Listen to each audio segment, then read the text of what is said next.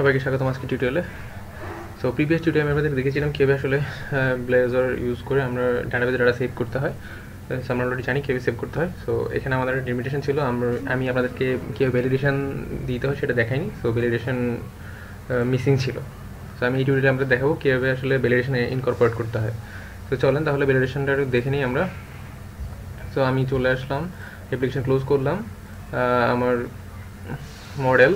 So মডেলে এসে আগের মতো আমাকে এখানে লিখতে হবে রিকোয়ার্ড।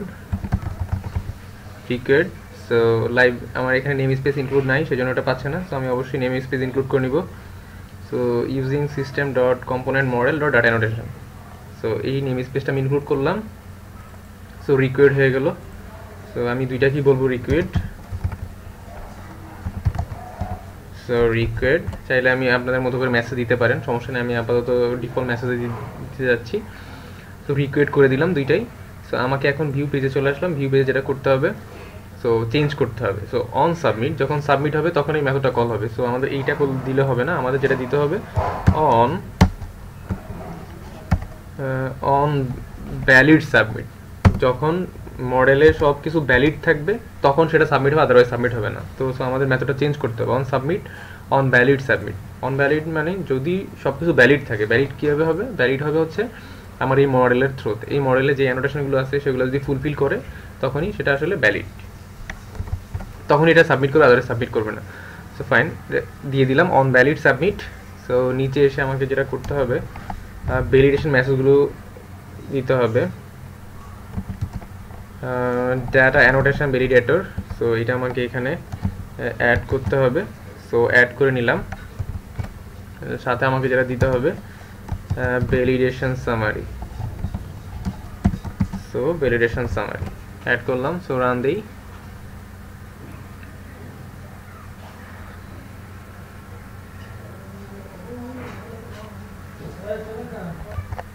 সো অ্যাড করলাম প্রোডাক্ট এন্ট্রি পেজ। এখন already validator add, save click করলে আমাকে দুইটাই দেখাচ্ছে উপরে, যে name field required, type is required. তো আমার যদি এরকম ভ্যালিডেশন সামারির কাজটা হচ্ছে সবগুলো এরর একসাথে আমাকে দেখাই দিবে উপরে। সো আমরা যদি নিচে নিচে দেখতে চাই সেটাও আমরা ট্রাই করবো। সেটা আসলে এইটা আসলে ভালো প্র্যাকটিস না, উপরে সবগুলো একসাথে দেখাই দিচ্ছে। সো আমি প্রত্যেকটা টেক্সট বক্সের সাথে দেখাতে চাই। তো সেটার জন্য আমাকে কী করতে হবে, তাহলে আপাতত আমাদের ভ্যালিডেশন সামারিটা সরায় ফেললাম। সো ইনপুট ট্যাক্স, প্রত্যেকটা ইনপুট ট্যাক্সের নিচে গিয়ে আমি বলবো ভ্যালিডেশন মেসেজ ফর, এটা কার জন্য সেটা আমাকে এখানে বলতে হবে। সো @ দিব, first bracket, so product, so এইখান থেকে শুরু হবে। এখানে আমি লিখব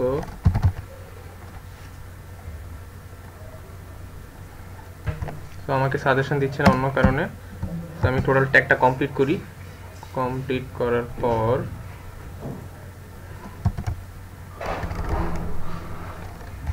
ওকে, আমি প্রথম থেকে লিখি আবার। So product dot, so name, so নেমের জন্য এই ভ্যালিডেশন মেসেজ দেখাবে। সো এটা আমি কপি করলাম। সো আমি টাইপের জন্য সেম জিনিস দেখতে চাই। ফাইন, রান দিলাম।